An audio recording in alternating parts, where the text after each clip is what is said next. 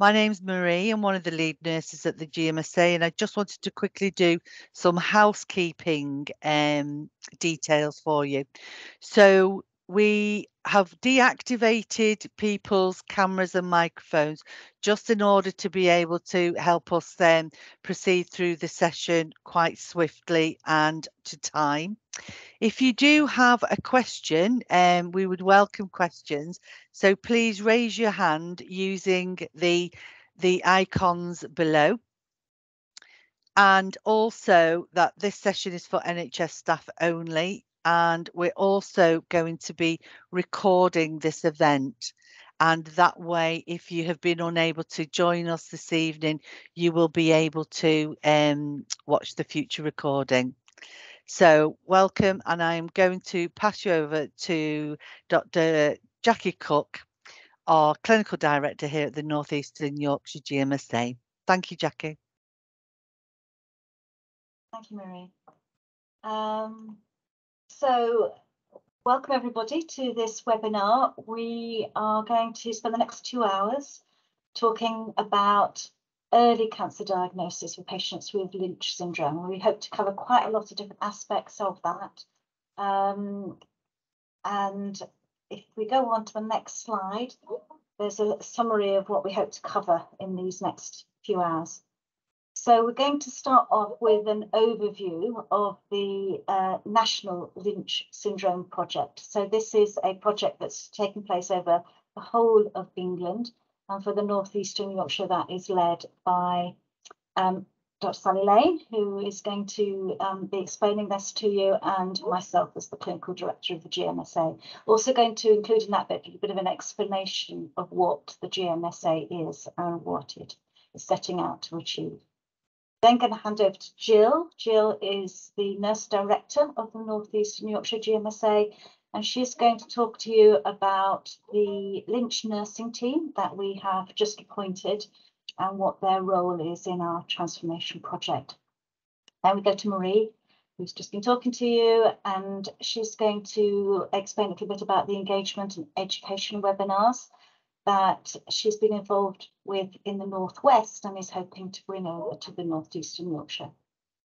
Then we're going to hand over to Dr. Lou, who is works up in the northern region of our area, and she's going to talk to you about mainstreaming Lynch syndrome testing. So about the testing that is taking place currently, how we're trying to influence that and where we hope to go with that. Then we're on to Dr. Rundle, who's going to talk to you about the gynae side of Lynch syndrome and look at the MDT audits that we've been doing, looking at MMR testing for the gynecological cancers. And then finally, Sally and I are going to talk you through and hopefully stimulate a discussion on a regional expert network for Lynch syndrome for the North Eastern Yorkshire. And just think about ways in which we can put in place a forum which is available for everybody working with patients with Lynch syndrome, where we can discuss and get advice from one another and learn from each other. So we'll go on to the next slide, please.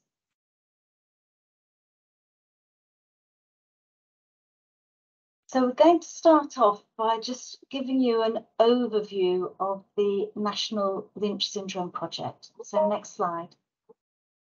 So in order to do that, I need to explain a little bit about some of the abbreviations that we are using and explain a little bit about the GMSA, or the Genomic Medicine Service Alliance. So these are bodies that have been created by the genomics unit of NHS England. And there are 7 GMSAs across the country, which you can see from the diagram, the geography. The North Eastern Yorkshire is the second biggest, and we cover a population of about 9 million patients. They're the same geographical footprint as the laboratories. And a few years before the development of the GMSAs, there was a laboratory reorganisation. And laboratories were combined into what are called GLHs, or genomic laboratory hubs. So within Northeastern Yorkshire, we have 3 genetic laboratories in these Sheffield and Newcastle that now form a single GLH in Northeastern Yorkshire. The reason behind all of this reorganisation and rationalisation of services is to try and attempt to achieve better equity of access to genomic testing.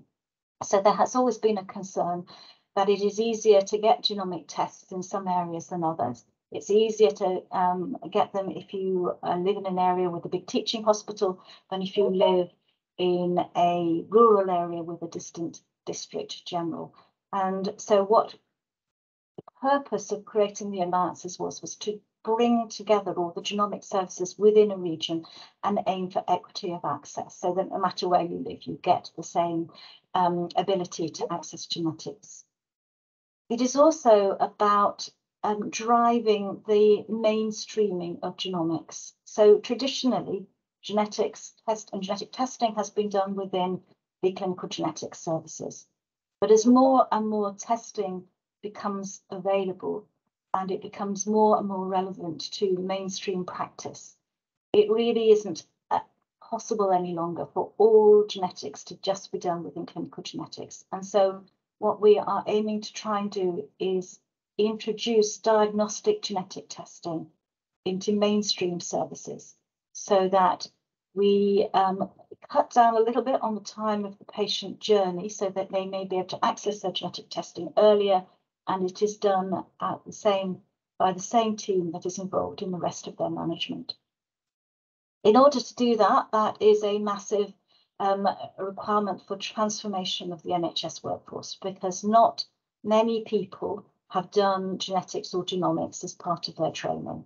And although we're not asking them to do complex genetics, not at all, it does require a little bit of upskilling in terms of genetic knowledge. And again, one of the jobs of the GMSA is to help with that.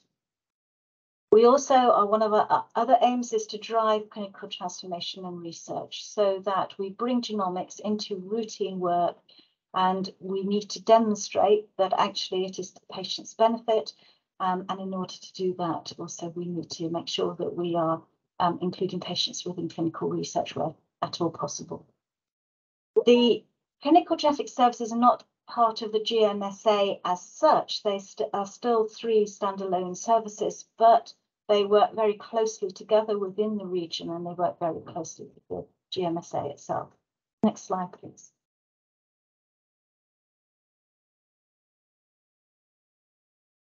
So I think I probably covered that. So when we talk about alliances, what are the other groups that we work with?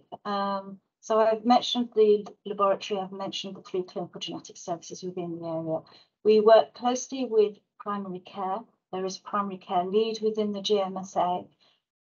We also work very closely with the pathology networks, and Sally is our pathology lead.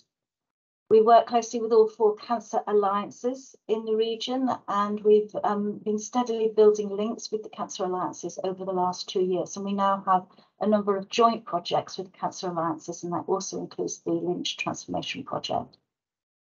As the ICS has come on board, we're making links with them and contacting our partners in those systems so that because they are also interested in bringing genetics into a more mainstream setting, and we're working with them to do that. We also have strong links with the AHSNs, and we have joint projects with them, including one on familial hypercholesterolemia. And we are also building up links with the universities and also specialist care networks. Next slide, please. As well as the infrastructure of the GMSA, so these are people within the post that make all this work. We have a number of transformation projects. Some of these are national, and Lynch is a national project, so all 7 GMSAs are involved in that project. The other national projects are the Pathology Accelerator project, so bringing genomics into pathology and how that is going to work. There's a project on monogenic diabetes, one on cell-free DNA, particularly with lung cancer. It's a project on RNA sequencing and one on sudden cardiac death involving the coroners. Our own project in the North East and Yorkshire is nursing and midwifery transformation, and we will keep coming back to that during the course of the next few hours. We also have some local projects, and our local projects in North East and Yorkshire are looking at fetal-maternal pathways, rare disease case finding in primary care, and also familial hypercholesterolemia, which we're doing jointly with the AHSNs. We have completed a pharmacogenetics project on DPYD so that we ensure that everybody who is going to need drugs such as 5-fluorouracil is tested for DPYD mutations that might make them hypersensitive to that drug. And we also completed a digital DNA project. So I'm going to hand over to Sally now to give you some much more specific information about the National Lynch Syndrome project, which will then set us up for the rest of the evening. Thanks, Jackie. Apologies, I'm going to start on my phone, but hopefully by the end I'll have made it back to my computers, which are just mucking about at the moment. So the National Lynch Syndrome project is broken down into sort of 5 main areas, and just to explain a little bit more about what we're doing tonight, we'll link into those particular areas. Next slide, thanks. So the workforce transformation is working around that main goal, embedding genomics in routine clinical practice. And tonight, we're particularly concentrating on the regional development of more robust training so that everyone gets a kind of standardised training across the GMSA, and with the Cancer Alliances and Cancer Team peer support. And that's what basically Marie and Jill will be talking about later. Next slide. So the diagnostic pathways, this is about bringing the Lynch syndrome advice, which is at the moment nationally for colorectal cancer and for endometrial cancer, into mainstream practice. In the terms of the actual mainstreaming, as Jackie explained, that's more the germline testing and assessment actually happening within your cancer MDT, as it has been working towards in ovarian and breast cancer already. And there'll be presentations on that. And then we're trying to make that robust, systematic and measurable. And lots of people have been starting on local audits in their MDTs, in the specialty MDTs. And we'll hear one which has been completed today from Gateshead. In terms of the expert centres, as Jackie's explained, we'll try and bring that discussion further on. It's quite complicated and there isn't long-term funding identified yet, but we hope that we can push that on a little bit. Next slide. And these are 2 things we won't be talking about tonight. The National Registry Project, the overall national project, is very much working with the Cancer Stats, that's NDRS, and other items to have actually brought in a screening programme for Lynch syndrome. So patients who are going to be identified in increasing numbers by bringing this programme online will be fed into a national screening programme for colorectal cancer, where that's been a little bit more ad hoc at the moment. So they'll just get an automatic call and recall, which is super. And then the other area is extension of testing to other tumours. So people who've been researching or doing sort of R&D projects and developing the testing beyond colorectal and endometrial cancers. And in NEY, we've been participating with sebaceous skin tumours, urology and gastric tumour projects to look at how to test in those areas. I think that's the last slide, Marie. Thank you so much, Sally, and also to Jackie. So hopefully everybody, both Jackie and Sally, have set the scene for this evening's discussion. If anybody does have a question that they'd like to pose to either Sally or Jackie at the moment, before we proceed on to our next speaker, which will be Jill Moss, our Nurse Director for the North Eastern Yorkshire GMSA. So if anybody does have any questions, would you like to raise your hand now, please? We've got no takers. That's absolutely fine. So next slide, please, Emma. Okay, so without further ado, Jill, it's over to you. Thank you. Thanks, Marie. That's great. So, yes, I'm Jill Moss and I'm the Nurse Director for the North East and Yorkshire GMSA. And as Jackie alluded to about the GMSAs, the remit for the nursing midwifery part of the programme is to embed genomics into the current nursing workforce. So if we go to our next slide. So within the Lynch project, what we needed to do and what we are in the process of doing now is to embed the Lynch pathway with education and training across all the 4 cancer alliances in the region. We were primarily given 0.5 of a whole-time equivalent band nurse, which was financed from St Mark's London, which is the Centre of Excellence in London. And this was purely to mainstream the Lynch syndrome testing. However, 0.5 of a whole-time equivalent to cover the whole of our region basically wouldn't be enough, and we wouldn't be doing the Lynch service any justice. So we approached the 4 cancer alliances, and they generously have topped up the funding, and to be fair, we are now in a position where we have 2.8 whole-time equivalents to work across the region, which is great. And we had our 3rd candidate who just started in post this week. We have Rebecca Foster, who is 0.8. We have Amy Sanderson, who is a full-time, and commencing in post, like I said, this week is Karen Westaway, who is a full-time equivalent member of staff. And they will each be assigned a region to embed the Lynch pathway. Next slide, please. So the remit of the nurses currently following a full and comprehensive induction programme. So this is where they have introductions to the GMSA staff and also to the key people along the pathways and within the cancer alliances in order to get up to speed with what's currently going on within each cancer alliance. We are fully aware that one of the cancer alliances is more ahead than the others. So we need to do a baseline to find out what's needed and what's required, and then we can measure the beginning of the programme versus the end of the programme to see what a difference and what impact we have made. They're also going to be introduced to the consultant geneticists, the genetic counsellors. They're also going to spend time in the clinical setting to see what conversations take place with patients, and then they can have the discussions with the nurses out in the clinical areas to replicate what's going on in the consultant setting out with the patients. We're also going to be setting up REEF webinars, which Marie will come on to later.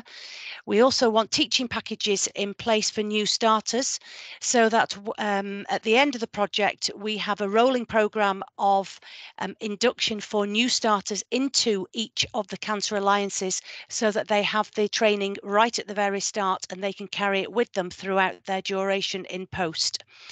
We also want to increase the number of Lynch champions in the MDTs, and this is to mainstream the Lynch testing within each of the endometrial and colorectal MDTs. And I think that's my last slide. If we move on. It is. So I will now hand you over to Marie, who is the lead nurse within the North East and Yorkshire GMSA. Thanks very much, Jill. So welcome back, everybody, and to the next little section, which is my own. And this is about how we as the nursing workforce within the GMSA engage really and facilitate education. So what we're planning on doing is developing a series of webinars that are focused for regional engagement and education forum. So we just call it for short REEF webinars. Okay, next slide, please. So one of the most important things that we recognise is that we as the GMSA and the nursing workforce are certainly not coming in to start saying how things should be done, because you're all in established services and already running very successful programs of work and things. So what we're trying to do is to be able to facilitate engagement and education, whereby we're able to signpost and influence training and education within the main Lynch syndrome training packages that are being led out by St. Mark's in London. So this is not about reinventing any kind of training, but it's about facilitating the clinical workforce across the northeastern Yorkshire to engage in the training programme. There's a series of 4 or 6 online modules, and they give a great basis on introducing the individual to how to go about embedding genomics for Lynch within the clinical arena. Next slide, please. So the principle behind the Regional Engagement and Education Forum is that we always start with a patient story, and the patient story, it centres us, and it makes us clear about why we are so emphatic about being able to spread the word and the success of what embedding Lynch syndrome testing will do in endometrial and colorectal pathways. So we start with a little video of a patient story who has been affected by Lynch syndrome and the impact that that has had on that individual, their family and their surrounding wider family. And we are really, really lucky to have the patient story from the chair of Lynch Syndrome UK, which is a charitable organisation that you can all signpost your patients and relatives to as a really, really valuable resource. We also then focus over onto the professionals. You know, what does it mean to be able to adapt to the policy changes and the key drivers nationally? And then practitioners, we actually go through mainly focused on the nursing workforce about how to embed Lynch syndrome testing within the clinical pathway. Next slide, please. So literally what we're trying to do with the REEF strategy is to engage our workforce so that we've got an educated workforce that have undergone standardised training that's come from the national team, and that is in order to be able to enable the clinical nurse specialists and the champions to move forward. So, and just as that all comes together, this next slide just demonstrates that. So, you know, at the centre of everything that we're doing within the nursing workforce with our fabulous Lynch nurse educators who've just recently joined us is that Regional Engagement and Education Forum. Next slide, please. So we are now going to go, we're slightly ahead of schedule, which is great news. And we're now going to go over to our North East and North Cumbria colleague, Dr. Pei-Sun Liu. Pei-Sun, would you like to take control? Okay, thank you, Marie. Can you see my control? Yeah. Okay, so my name is Pei-Sun Liu. I'm a consultant pathologist at Newcastle RVI. I'm also the colorectal Lynch champion for Newcastle, as well as the regional Lynch syndrome project lead in Northern Cancer Alliance. So today in my talk, I will be presenting the Northeast North Cumbria colorectal Lynch syndrome progress. Some key, so some key facts here. So colorectal cancer is the second highest cause of cancer death worldwide, and 1 in 6 of these have mismatch repair defect. 1 in 5 of these have Lynch syndrome. And this is the point that I need to point out, that Lynch syndrome is a germline mutation, meaning that it runs in families. Patients tend to be younger when they develop colorectal cancer, and they have increased risk of developing other types of cancers. For example, gynecological cancer, upper GI tract, and so on. Now, in 2017, NICE produced a guideline referred to as DG27, which states that all newly diagnosed colorectal cancer should be screened for Lynch syndrome, either using MMR, IHC, or MSI testing. And both of these screening tests are comparable. And just to point out that in summer 2021, the National Lynch Syndrome Oversight Group project was formed to look at the testing pathway and how to increase the testing rate. These are some figures from national figures from 2019, which showed that in 2019 of all colorectal cancer, 43% of patients were tested for MMR status, which meant that 57% of patients were failed to test. Just to point out that a lot of the rate figures that you're going to see in my presentation are from NDRS. So acknowledgement to Dr. Fiona McNornell and also Kevin Monahan in the National Lynch Oversight Group. This is another table showing the MMR testing rate across multiple cancer alliances. And you can see the blue bars are the ones where patients are being tested for MMR status. Grays are the ones that they are not being tested. So we are not actually testing every single patient, despite the NICE guideline saying that we need to test 100% of patients. Northern Cancer Alliance, we are right up here where we are failing to test more than 50% of our patients. So this is an image that I have illustrated to try to show you in the most simplified form of what should be happening to our colorectal patients.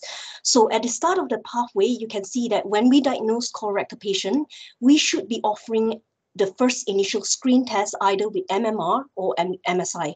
And depending on the results of the MMR or MSI testing, we may have to offer them a second arm of testing, which is either with BRAF or MLH1 methylation. And using these two sort of arm screen tests, you will eventually pick up cases where they are high risk of going to have Lynch syndrome. Now, these are the group of people that you need to be, as a minimum, referring to clinical genetics so that they can be offered a formal Lynch gene testing. Because we know that MMR and MSI, they are just screening tests. They are not 100%. You still need to undergo a formal gene testing to determine if the patient have Lynch syndrome or not. And once they are confirmed to have Lynch syndrome, they need to have appropriate follow-up for the index patient, but also appropriate follow-up and cascade testing for their extended family members. Now, again, figures in red are from NDRS, showing you that these are the failures in our pathway. As I've stated in the beginning, that we are failing to test 50%, 57% of our patients. They are not being offered the initial screening test. And as you go further down the pathway of these group, only 46% were given follow-up tests of the second arm, even though they are eligible for testing. And if you go look into details of these group of people, so depending on what kind of abnormality they have in their MMR testing, so if they have abnormality in MSH2, 6, PMS2 deficiency, these are the group that you need to automatically offer germline testing. But NDRS data shows that 71% of these are being failed to offer formal gene testing, even though they are eligible. And then for the groups where it is MLH1 promoter unmethylated, 64% are not being offered the germline testing. But that's not the only problem. The other problem that we have is that the time it takes for the patient to be diagnosed colorectal cancer and for them to go down this pathway to be identified as high-risk Lynch and to undergo a formal genetic testing, they have to wait 477 days in order to find out whether or not they have Lynch syndrome. And we know that majority of the cases where they are picked up to have high-risk Lynch, most of them do not have Lynch syndrome. So you can imagine that a patient is waiting for more than a year with a lot of anxiety, only to be told a year later that they do not have Lynch syndrome. So these are the problems that we are experiencing. Now, let's just look at more tangible data relating to Northeast and North Cumbria. So in 2019, our population for colorectal cancer is around 2,200 to 2,300 cases. And we know that we are not testing more than half of our patients. So that's where our difficulty is.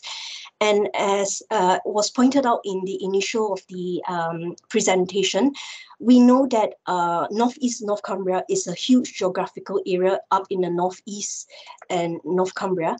We have 8 NHS Foundation Trusts, and each of these NHS Foundation Trusts have multiple hospitals. So you can imagine if you have a huge geographical area with multiple variation services, you're bound to have some gaps in your services. Now, the next group of slides that I'll be showing are the positive changes that we have managed to achieve in the last year. And I would like to point out that the reason why we are able to achieve these changes is because of the close partnership and engagement that we have between multiple groups. And that includes the GMSA, which is led by Sally and Jackie, Northern Cancer Alliance, led by Katie Elliott, Sarah and Andy, and then as well as our tumor board group, which is led by Peter Coyne and team. We have also recruited 7 local leash champions, which is scattered across the 8 NHS Foundation Trusts, as well as working in partnership with our existing colorectal MDT leads. So where are our gaps? Okay, so if I were to bring you back to the pathway that I illustrated in the beginning, if you look at the beginning of the pathway, we know that we were testing, only less than half of our patients. And in order to target this gap, we need to know who our stakeholders are. And in this beginning of the pathway, the stakeholders here are the cellular pathology laboratories, essentially the pathologists here.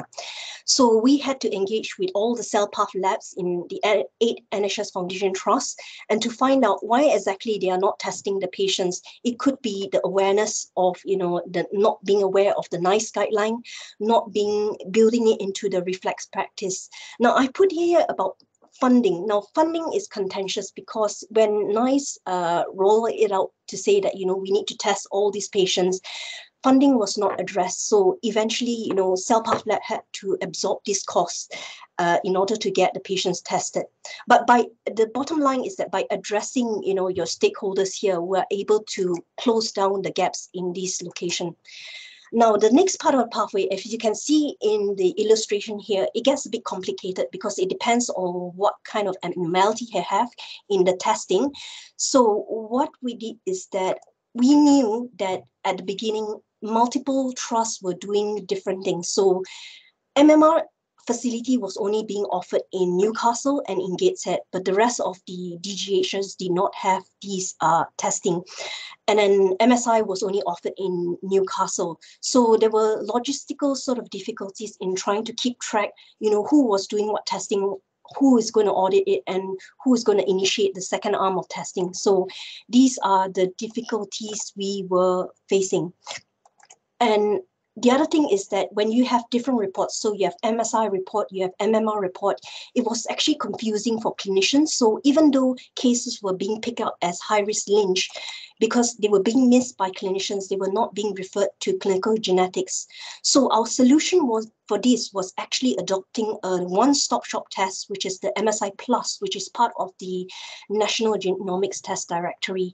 The only thing about this is that, the costing of trying to prepare the curls is not being addressed because it's not part of the National Genomic Test. But this is what we have used to try to address the complication in the pathway downstream. This is an example of the MSI Plus report where it tells you the patient has instability detected. Now, because BRAF is already built into the test, so it doesn't depend on the pathologist to initiate the second arm of test, it tells you immediately that, this patient has increased likelihood of Lynch syndrome. You need to refer the patient to clinical genetics.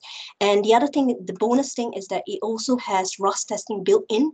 So this will be useful for oncologists in terms of deciding, oncological therapy whether or not the patient is going to benefit from anti-EGFR. This is another example where it is MSI stable. So it's not likely Lynch syndrome, but again, it has the RAS testing built in. So back to the pathway, because we have put in a one-stop shop test where it is one single clear report, it's much clearer for clinician to action.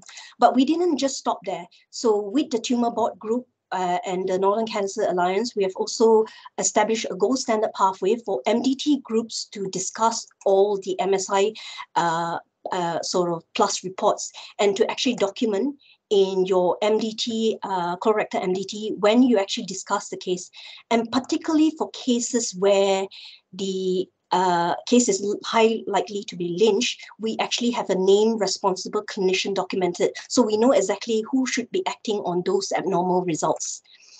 So outcomes. In the last 8 months, what we have tested is that we have tested around 1,400 cases, and that is projected to about 2,300 for a year. As you recall, in 2019, our population for colorectal cancer patient is around this region. So you can imagine if we are not near 100%, we should be around that figure. Now, that's not the end. As I said in the beginning, that the problem is waiting for a cancer diagnosis to a formal genetic reports is more than a year. So this is where mainstreaming comes into place, okay? So mainstreaming is basically diverting the work from clinical genetics to upfront of your pathway, where patients are actually, once they're detected as high-risk Lynch, to be counseled at the colorectal cancer clinic. The best position, individual in position for these role would be the CNS nurse. Some might argue, the patient could be counseled, at the beginning of the pathway where you actually be diagnosed colorectal cancer. They need to be, counseled that potentially they will undergo a formal, gene testing for Lynch syndrome. As part of our mainstreaming work, we have also worked in collaboration with the Clinical Genetics Service. So Dr. Richard Martin and Rebecca Hall have created Lynch information leaflet, not just for patients, but also for clinicians, because clinicians are the one that will be counseling the patient for testing. We have also invited Laura from the national perspective to speak about mainstreaming in our colorectal tumor board group. And finally, out of the 8 NHS Foundation trusts, we have identified 2 mainstreaming pilot sites, of which Tom Lee is leading on the mainstreaming pilot site in Northumbria. And this is the point where I would invite Tom Lee. Thanks, Payson. So my name's Tom Lee. I'm a gastroenterologist in Northumbria. I'm also the Lynch champion for our MDT, and look after our family history of bowel cancer service for the region as well. And yeah, so I'll pick up on the implementation of mainstreaming in Northumbria. Next slide. Payson, have you still got control, or has that gone back to? Gone back to Emma. Emma, cool. Emma, thank you. So what I'll do is I'll tell you a bit about our drivers for moving towards a mainstreaming model. I'll show you a couple of other examples of where it's happened outside the colorectal setting. I'll describe the Northumbria process in a bit more detail, and maybe just have a look to the future of where this might take us. Next slide, please. So this flowchart is similar to the flowcharts that Payson's been showing, but with some numbers. So this is our experience in Northumbria over a 5-year period of all patients diagnosed with colorectal cancer, and just showing the various points at which they fall out of getting Lynch screening one way or another. So the barriers are presented in the red boxes on the right hand side. So I'll skip the first 2 because we've kind of covered them in terms of them not having histology in the first place, or the MSI testing not being sent. And I'll focus on the bottom 2 right hand barriers. So out of 1,700 patients diagnosed with colorectal cancer, we picked up 40 MSI high BRAF negative patients. But despite the best will in the world, we still found that 10 of those patients, or 11 of those patients, weren't referred on to genetics. And of those that were, 10 of them didn't go on to have genetic testing. So we kind of early on identified that there was a problem, not only at the front end in terms of getting the testing done, but then of making sure the patients got through to getting seeing the right people and getting the tests done. And that's where we started talking about mainstreaming and looking around for alternatives. And obviously the national picture's kind of caught up with us, and it's very much the thing to do now. So next slide, please. Yeah, so this was just to say that at the time, back in pre-pandemic, we were putting all of our effort into the front end, into getting the MSI test done in the first place. What we needed to do was look at the back end as well. So next slide, and we'll skip that one, thanks. So so this was the old pathway we had in Northumbria. So the MSI test to get done, the report would come back to the referring clinician within the MDT, and at that point the responsible clinician, usually a consultant, would see the patient in clinic as part of their routine pathway, and if everyone remembered, would tell the patient their MSI status.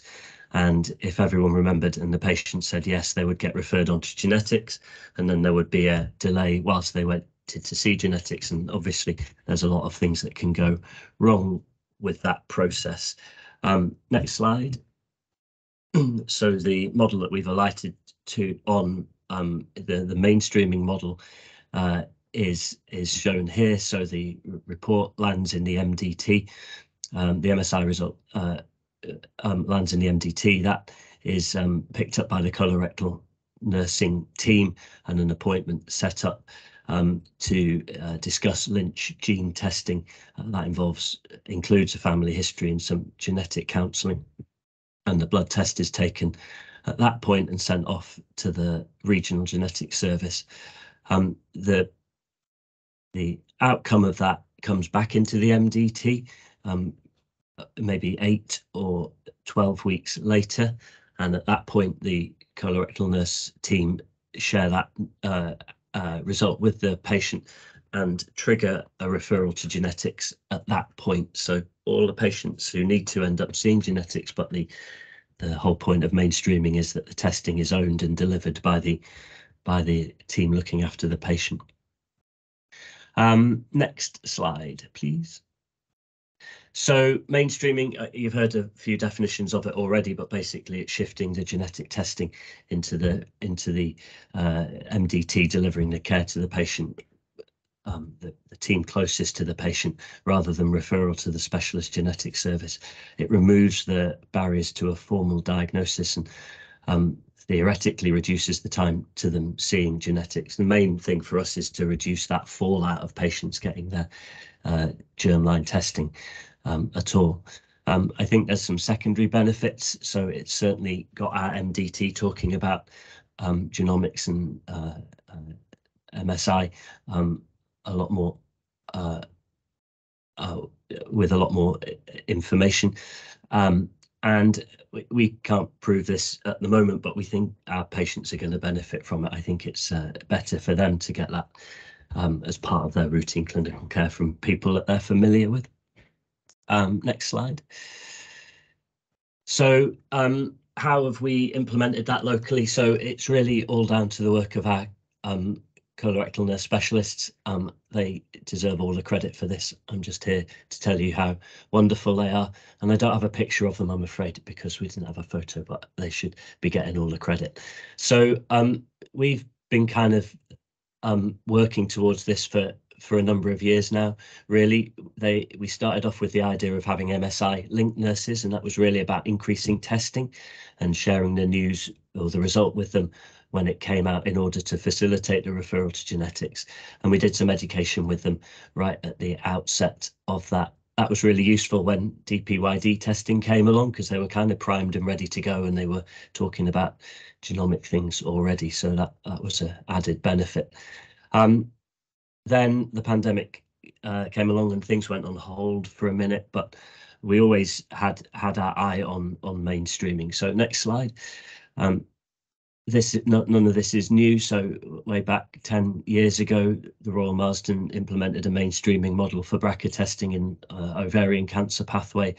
And next slide, there's a link nurse model in Nottingham published here around BRCA testing again. So none of this is kind of necessarily novel. It's just new to the colorectal setting. And obviously a lot of this kind of preparatory work's been done in St Mark's, and we have benefited from their expertise and some of the educational material that they have available. Next slide. As I said, the national kind of agenda kind of caught up with us, and mainstreaming approaches written into the Lynch handbook. So it's something that we should all be working towards. It's there in black and white. Next slide. So this is our Northumbria process kind of mapped out. So step 1, the MSI test is done and returned to the MDT, MSI high, BRAF negative. As Payson's shown, that comes across on the report very clearly stated. Diagnosis of Lynch syndrome is a possibility.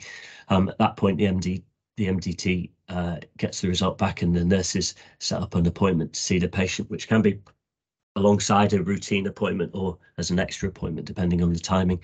And they do a bit of family history, and they do a bit of genetic counselling. And I think the key thing with that is that we've kept it as simple as possible. Okay, so they don't need to be, the colorectal nurses don't need to be skilled up like a genetics nurse. They don't need to know everything about Lynch syndrome inside out and what have you.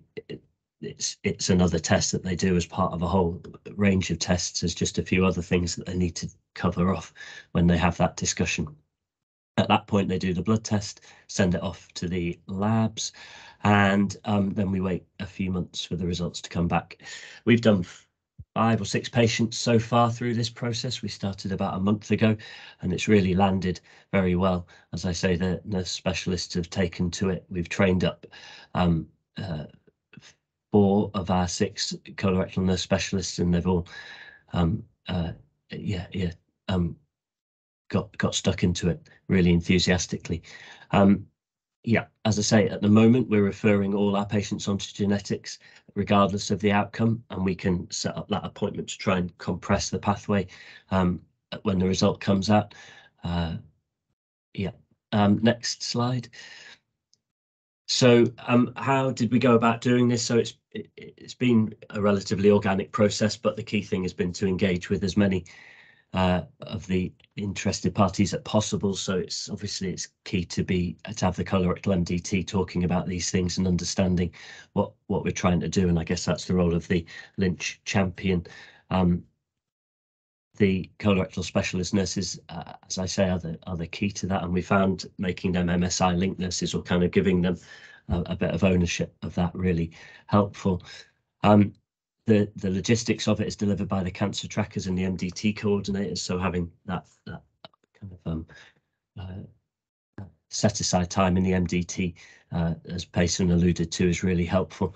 The lab and pathology are clearly very involved in terms of process, and we've worked closely with our regional genetics service and the genetic counsellors to set the pathway up, but also to deliver the training to the specialist nurses. So we chose to do a kind of local training module rather than the kind of bespoke package that St Mark's offers, which we felt was a little bit too in-depth and full of detail. We went for something a bit more simpler and deliverable to get things up and running. So management have clearly been supportive, and the Cancer Alliance have been supportive. We did talk about some funds for this at the outset, but we've done this without any additional funding, which is added bonus, I guess. Next slide. Last slide. So where does this go? Obviously, we're one of the pilot sites, and there's a similar pilot ongoing in the south of the region. Hopefully, I hope we all agree it's a success, and it'll be rolled out to the other centres and they can learn from our experience. The local education package, I'm sure, will evolve in terms of skilling up the MDTs and the nurse specialists. And I suspect that, as people have alluded to, mainstreaming will move into other areas of the colorectal MDT and other cancer sites, and there may be other settings within in the colorectal field where we can bring the germline genetic testing further forward in the pathway. Thank you. That's been absolutely brilliant, Tom, and thank you so much for sharing the Northumbria experience, and also to Payson, who delivered before your talk. I think it's brilliant that you know, when you were explaining about the nursing team, about how they are able to facilitate those genetic testing, that, you know, this is about upskilling, isn't it? And like developing that knowledge and skills base. It's not taking over roles of genetic counsellors, because they're distinct levels, differences, but there's definitely, with the increased demand for the you know, that counselling, there's really exciting value there going forward. There's been quite a few questions in the chat, and I noticed that Payson's been able to answer a few of them. So we've got actually quite a bit of time now to go to the chat. So I'm going to go back in time and say, so first of all, Jessica, you asked a question, Jessica Deloma Olsen, you asked a question of what is the rate of false negatives of MMR testing? So Payson, I think that was either yourself. Yeah, sorry, I answered it wrongly. It's the other way around. So the sensitivity, I think, is around 95%, but Nick may be able to share, because I think Nick has more experience in this. But I think they are comparable, though. The MMR and MSI, they are comparable sort of screening tests.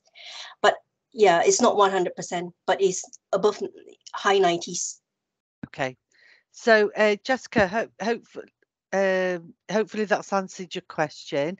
Nick, did you want to pose the question that you put in the chat at 5:33 about the cases that are referred for germline? Did you want to develop that question? I'm not sure if Nick is able to speak, because I think his microphone is disabled, but essentially, so he said that in his 3,000 patient colorectal series, 2.9% had indication for germline testing after IC and BRAF and methylation, suggesting that there's vast majority. And they never got feedback in pathology in terms of, like, you know, what's the rate. If I'm not mistaken, I think Kevin Monahan in National Lynch Project has mentioned it before, that, you know, nationally is about same 3%, but I think they are expecting 7 to 8%. So we are quite a shortfall as a group. Right, lovely. Okay, thank you. Nick, sorry, we've enabled your mic now, so that's brilliant. And I've seen that you've popped in about you agree with the 95% estimate there, so that's great. We've also got another question in from Jessica, which I think Deborah's managed to answer that, that there's an audit planned to look at this in clinical genetics in Leeds. Is that right, Jessica?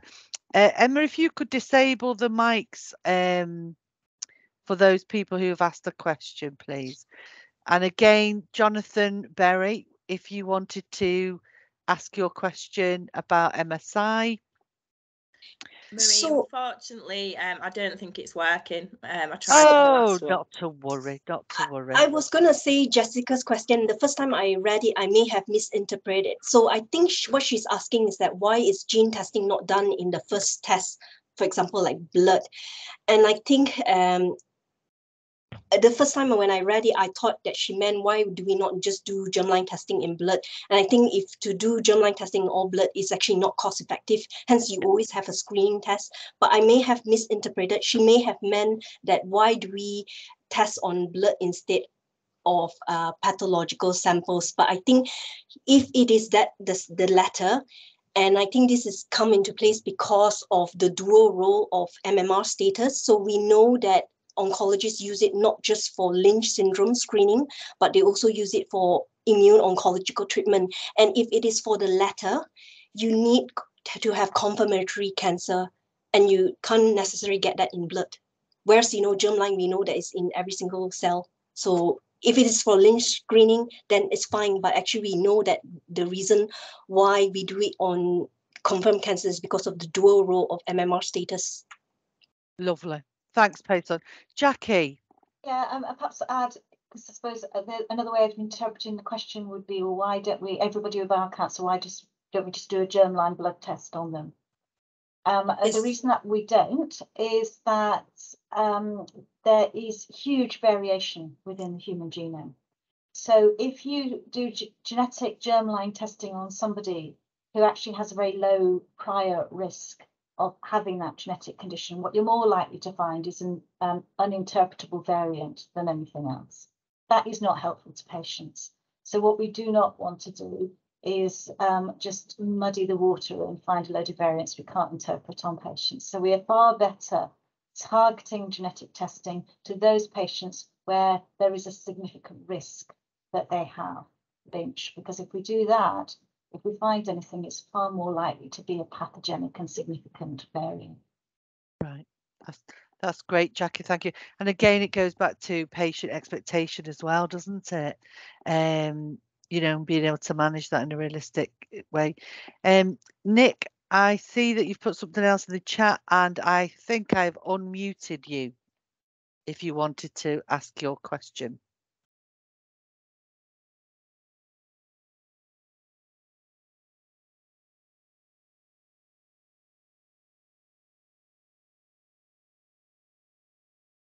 Nope. Okay. Any questions for Tom before we move on? Do you hear me? Hello, Jessica. We've got Hello. you now. Lovely. This is great because we do lose something in the translation of the written thing. It's easy to have a conversation. You're very, very welcome. Would you like to ask your question? Yeah, like I just wanted to say thank you, and like this has been super interesting, and I think I did get lost sometimes in translation or like in text. So I just wanted to say thank you for like the patients on the chat, and that I'm more on the diagnostic side, so that's why I was asking those things. But I'm quite new in the field, so that's maybe why sometimes I also got even more lost. But my questions, I think you did understand them, but it was more like what I understood when you do this type of MMR, MSI tests, since it is proteomics, you might have issues with the assay per se. So that's why I was asking more like if you have any clinical experience in which, if it's negative, can it be due to that false negative per se? So, but then I think Jackie was commenting that then that disadvantage of genomics is these variants that cannot be interpreted. But I feel like you end up in like finding a balance. So that was my question. I just wanted to highlight that. I think I followed, and thanks for disabling my or like enabling. That's brilliant. That's great. And Jessica, where are you? Where are you working? So as I said, I'm working more on diagnostics. So like I joined we work it's a private company that develops kits, so I don't want to take over necessarily. Like I'm pro scientist. I'm more from the PhD research side, but now I'm working in a diagnostics company. Okay. So that's why I wanted to understand a bit like how it actually worked in practice when it comes to testing on the clinical setting, because at the end of the day, like you were saying, with like the patient is in the middle, so I needed to understand a bit like I thought Jackie's contribution about the variant of uncertain significance was really valuable. So that's lovely. My background. Thank you. And Jackie, go back to yourself. So I think is MMR testing, is MSI testing 100% effective at picking up all Lynch syndrome patients? It's very good, but no, it isn't 100% effective. So we have a various safety nets in place as well, which are covered by the National Test Directory. The first is that we will offer germline testing to any patient diagnosed under 40, even if they are MSI stable or MMR proficient. And that's one of our safety nets, because we all feel uncomfortable when we've got a 25-year-old and we're not offering germline testing, even though the somatic neuropathology suggests it's not Lynch. How many do we pick up in that route? I can't remember picking up one via that route. It is very unusual to miss it. Our other safety net is family history. So again, if a patient has a very strong family history, particularly of early onset colorectal or endometrial cancer, again, we would offer that individual germline testing, even if the pathology did not suggest it was Lynch. These are the ones that are better off, I think, coming through clinical genetics, because there's a number of clinical decisions to be made about who we're going to test. But no, it's not perfect, but we do have some safety nets in place. That's brilliant. Thanks so much, Jackie, for pulling that back, that discussion. That's great. So thank you very much to everybody who posed questions. And again, thank you for the last session led by Payson and Tom. So we're delighted now that we're going to be able to pass the baton over to Stuart Rundle, and I'll allow Stuart to introduce himself. Thanks, Stuart. Thanks, Marie. Hello, everybody. Thanks for tuning in and listening. My name's Stuart Rundle. I'm one of the gynecological cancer surgeons in Gateshead as part of the regional gynecological cancer service, and also joint lead with Holly Buist, who's a consultant pathologist in Newcastle, and I believe is on the call as well, for the regional Lynch Syndrome project in gynecological cancer. I'm going to talk to you a little bit about implementation of our IHC testing pathways and the results of that that we've audited a couple of times over the last couple of years. But I wanted to give some credit up front to some other people, because I might forget to mention them as we move through things. So Handan Yilmaz Parter was a clinical research fellow, and Ben Wormold is one of our senior trainees in gynecological cancer surgery here at Gateshead, who did the majority of the sort of legwork on the audits I'm going to present. But also really important to the development of the pathways are Holly, as I've mentioned, and also Angela Ralte, consultant pathologist here at Gateshead. Really key to getting this implemented in time for the ask as set out by NICE, Rachel O'Donnell for clinical input into the pathway, and also to Richard Martin, who's obviously been mentioned already from a Northern Genetic Service point of view. The situation in gynecological cancer is slightly different to what we've heard in colorectal cancer. We have a smaller proportion of patients, and we have a much more centralized management. So all of the gynecological cancers in the northeast and North Cumbria are managed through three specialist, now three specialist gynecological cancer MDTs based at James Cook in Gateshead and also in Newcastle. And I'm going to present to you some audit data for the largest of those MDTs, which is based in Gateshead and captures patients basically through all of south of Tyne, Sunderland, South Tyneside, the northern part of County Durham and Darlington, North Cumbria, Northumbria, everything basically that comes through the QE path labs. So this means that we probably have had a bit more success in our upfront testing, but poses different challenges when it comes to mainstreaming, as I will allude to as we move on. So go to the next slide, please. So just as a brief recap, the rationale for screening testing endometrial cancer is that endometrial cancer can be a Lynch-associated cancer, and endometrial cancer may be regarded as a sentinel cancer with an age of onset that can be typically up to 10 years earlier than colorectal cancer. So universal testing in endometrial cancer is likely to increase the diagnosis of LS patients and provide opportunities for intervention for these patients for prevention of future cancers, but also preventative strategies in their at-risk families. And this is all sort of summarized and laid out in DG42, which is published in October 2020. And really it was with Holly and Angela that we developed the pathway in response to understanding that this was going to be published, and the ask was for implementation in early 2021, which we were able to do. And whilst others have gone into the challenges of funding, etc., I'll not touch on that too much, but to say that some magic was performed to enable the funding for universal MMR IHC to be started, particularly in Gateshead. So next slide, please.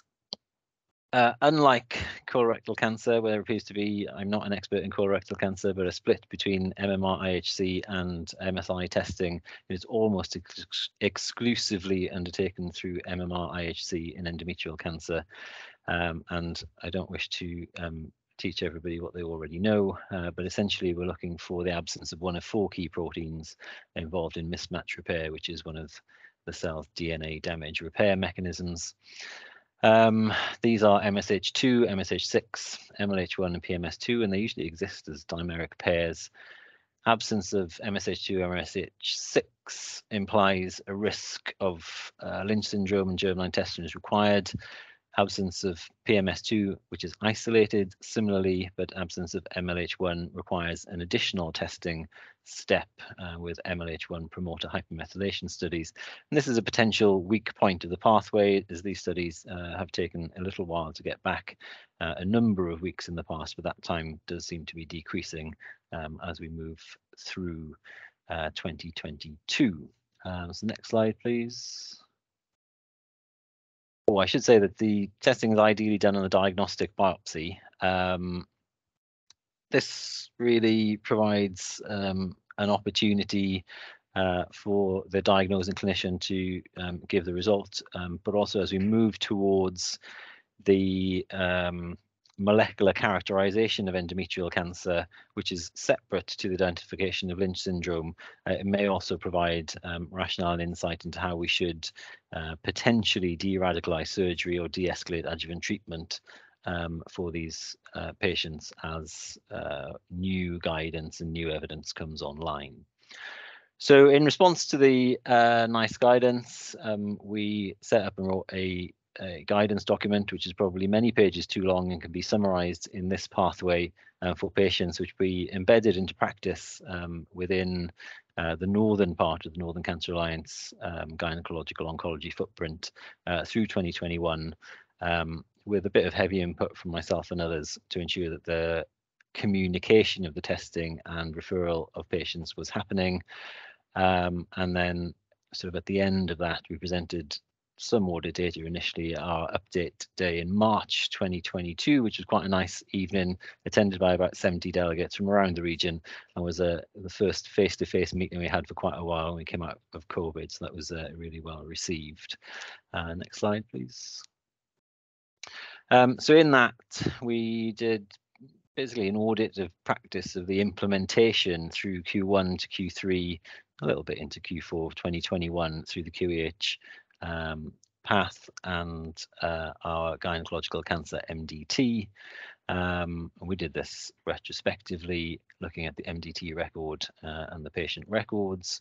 The standards were obviously laid out in NICE DG 42, and we expected 100% compliance with screening test, discussion at MDT, and onward referral to clinical genetics as appropriate. So the next slide, please. Within the audit period, we identified 141 new epithelial endometrial cancers, and with a couple of exceptions with really good reasons, we've achieved basically 100% intention to test over the initial implementation period, which was obviously very pleasing. We weren't so good at making sure that these cases were discussed at the gynecology MDT. This was often due to MLH1 promoter hypermethylation studies not being available for the sort of final pathology and adjuvant treatment discussion, and due to the time pressures and the sheer number of patients that we have through the central regional MDT, it's difficult to justify relisting these patients for matters that don't affect their adjuvant treatment. But we asked the referring clinicians to refer to the clinical guidance, and that they appeared to do, as we had 100% compliance with eligible patients being referred onwards to clinical genetics for germline testing, which was obviously really pleasing to see that the document that we had formulated was working. So that was an implementation period. Can we have the next slide, please? Next slide, please.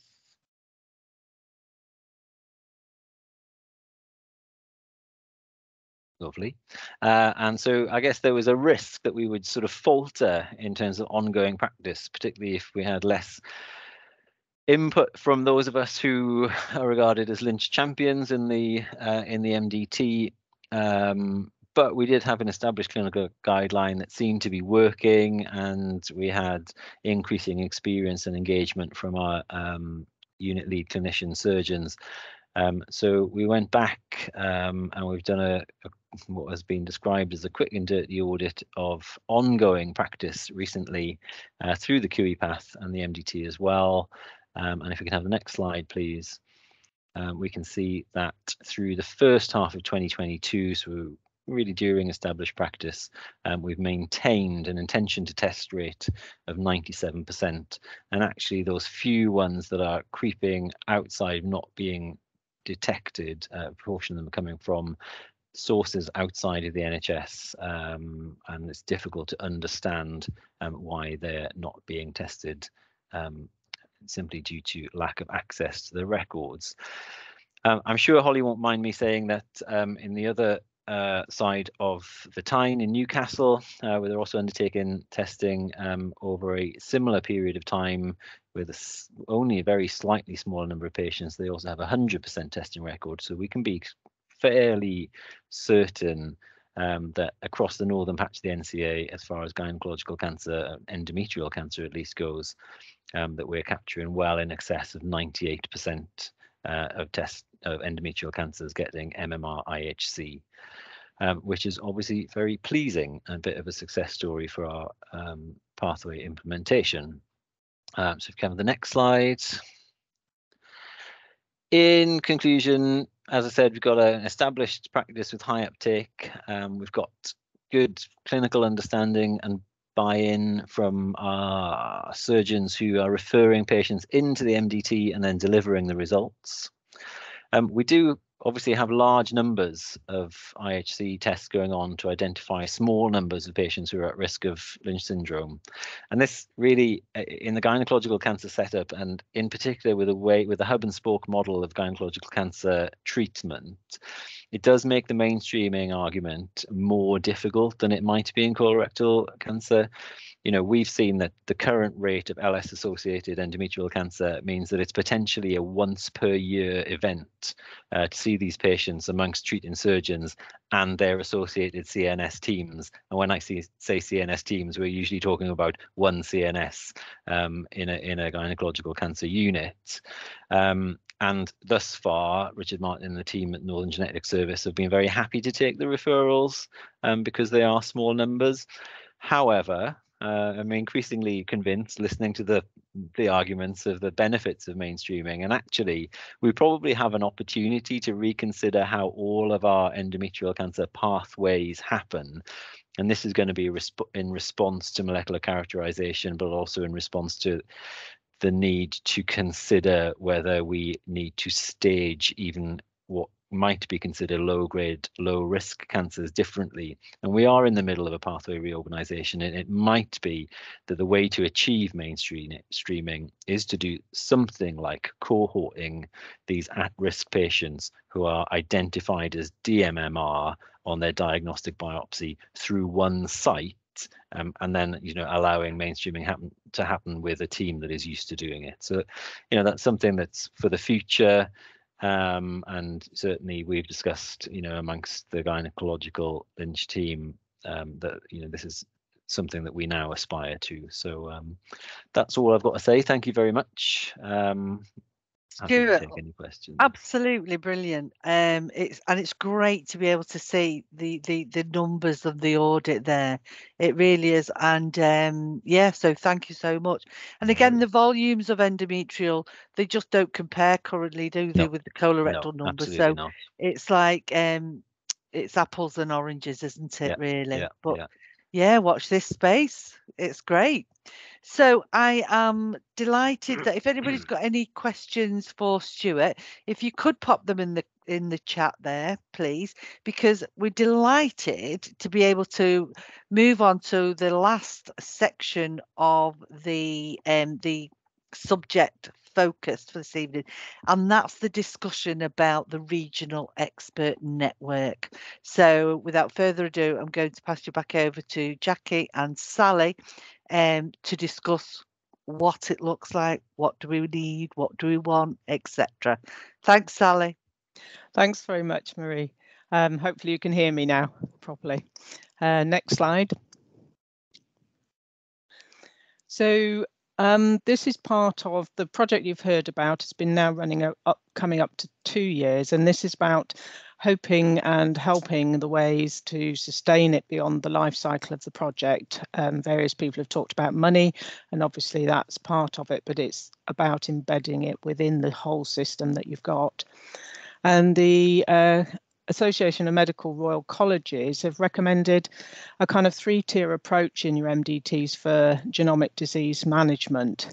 So if we looked at that mapping to our NEY GMSA or Cancer Alliance geographies, within that 3-tiered structure, we've got the national oversight, which obviously is the St Mark's Centre in London. And then there are 7 NHS England regional areas, and that would map therefore to 7 regional centres for Lynch syndrome. And locally, we'd have Lynch syndrome champions, which several people have also mentioned tonight, within each local cancer multidisciplinary teams. And your Cancer Alliances, I know, have been going around asking for nominations for that role. And we will try and ask you, because it's possible we can pump prime something, or with the indicative endorsement from NHSC, there may be then ongoing funding and supporting that. And on your top bar, there's a Slido S, which at that point to ask you what you think is the most important thing you would like us to sort of support with any pump prime money in this way. Next slide.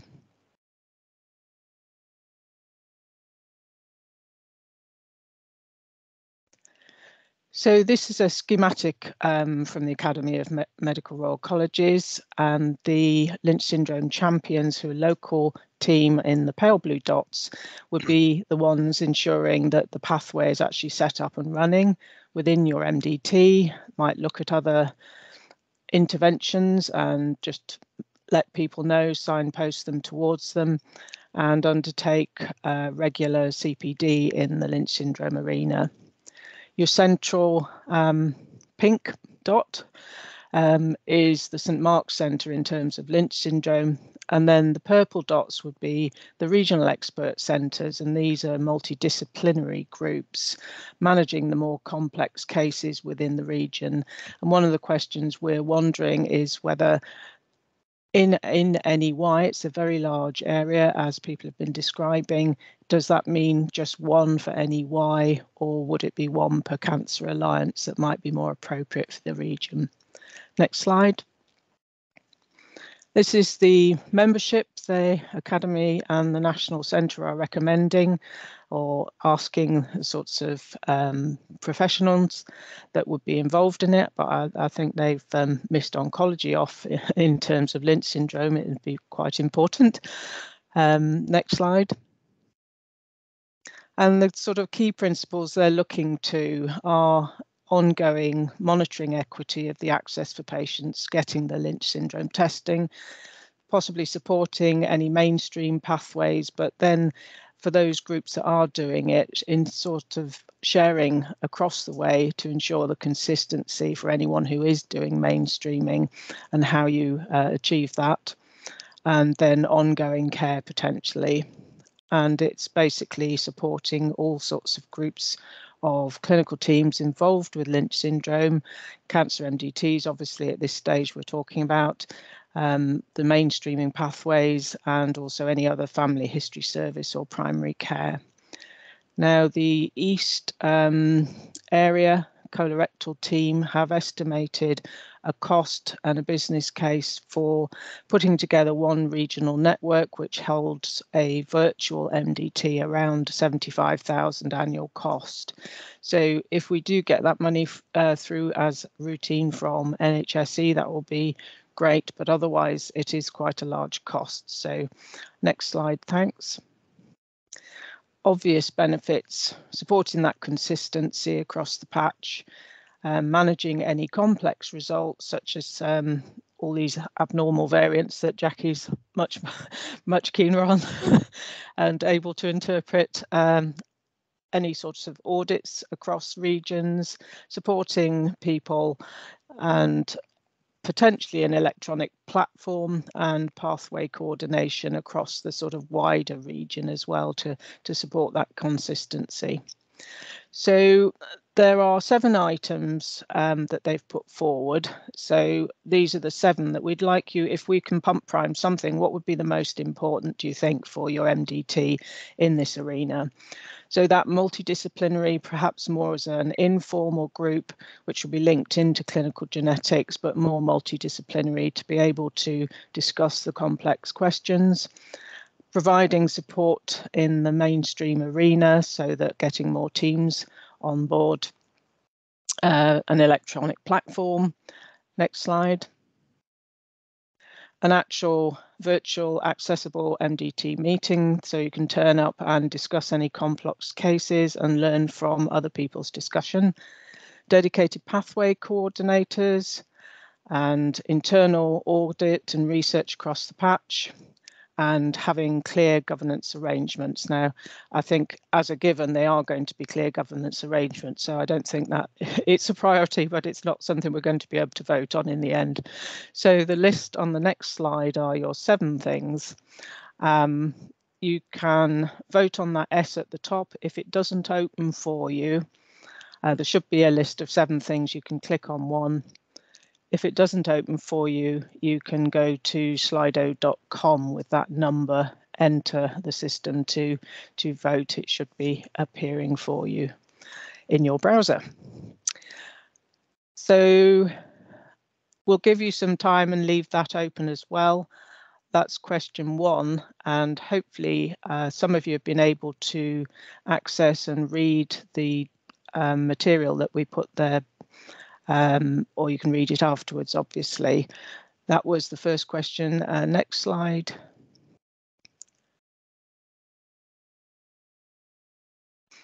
The second question was, as we've gone round, we haven't found any evidence of an existing formal Lynch syndrome network, but if you are aware of them, can you type that in the chat for us? Or if you're aware of an informal network of clinicians who do get together and discuss complex Lynch syndrome cases, working either locally or within your specialty field across the country, that would also be very helpful to know. And I say we can pump prime some elements at this stage, but we're not sure yet how the funding will be sustained, if that affects your decision making. So how are we doing for time? Could we leave a couple of minutes while people just have a go at those? We can indeed. So if anybody's struggling with Slido, if you open it in Google Chrome, that should support Slido. Failing that, particularly, Jonathan, I see that you've popped in the chat. If you want to answer the question, if you could go back, yeah, please, the Emma, slide to before. where the seven options are.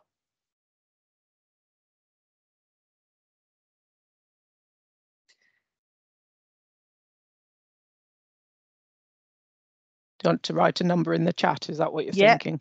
So Jonathan, if you see that there now, if you would like to, if you wanted to put a vote on where you think, Payson, thank you.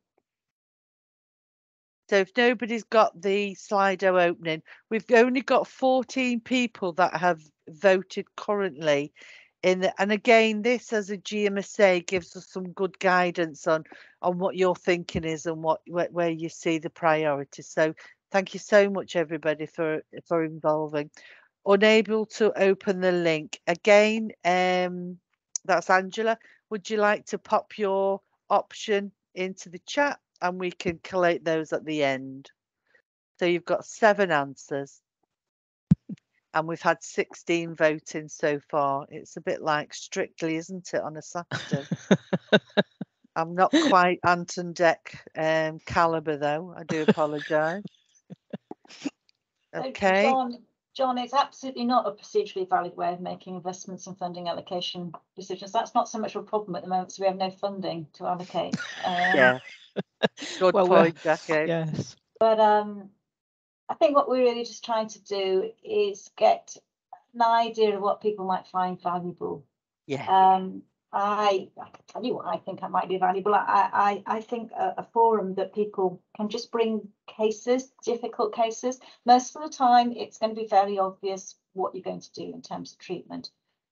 But there are cases where I think it might be valuable. Some of these genetic results are really complex.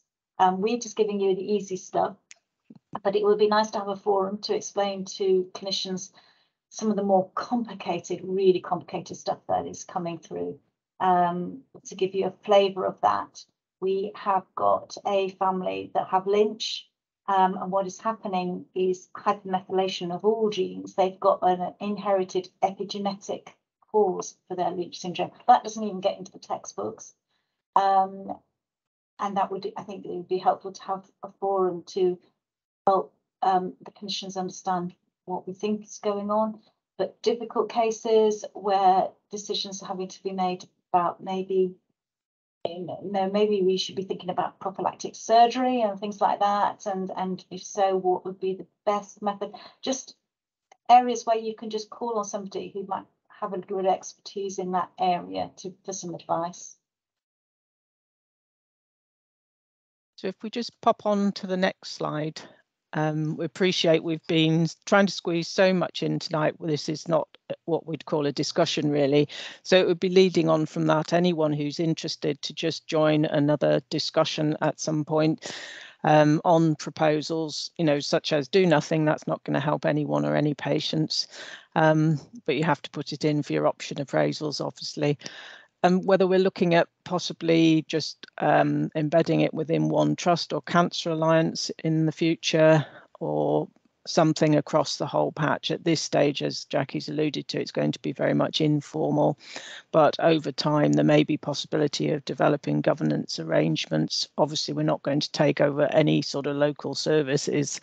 It's more about just advice, really, I think.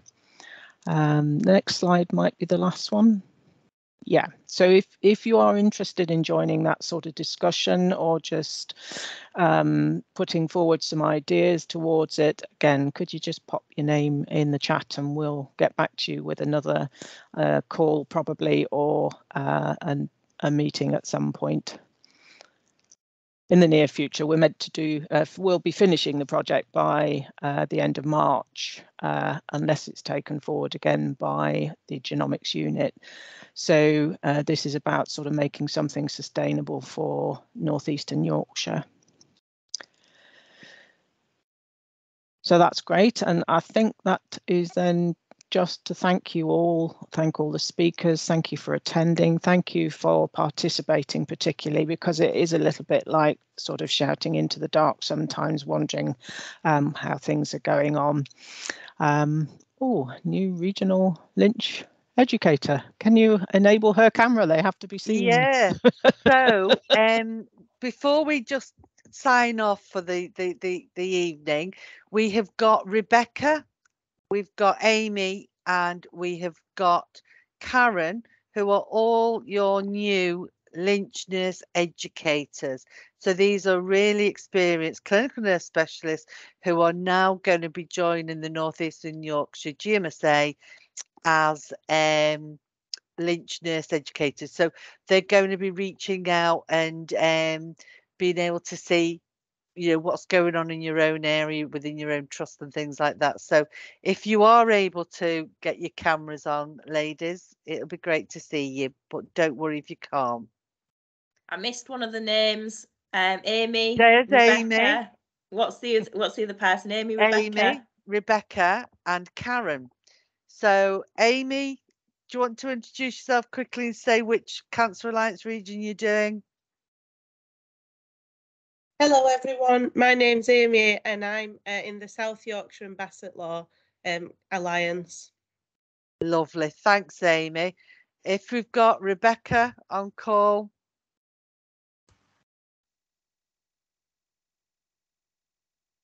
Sorry about the unmuting and things like that. It's been a little bit of a problem this evening. Not to worry. There's Karen. Hi Karen. Hi Marie. Yeah, I'm Karen. I'm going to be the Lynch nurse for North Yorkshire and North Yorkshire and Humberside. Sorry, I'm still trying to remember. I only started on Monday. Yeah, only your but, yeah, third I'm looking day. forward to being part of the project. Very exciting. Great Brilliant. to meet you. And then we've also got Rebecca, who I think might have accidentally dropped off call. But yeah, so we're here covering the whole region. So please get in touch. And as Sally says, if you want to get involved in further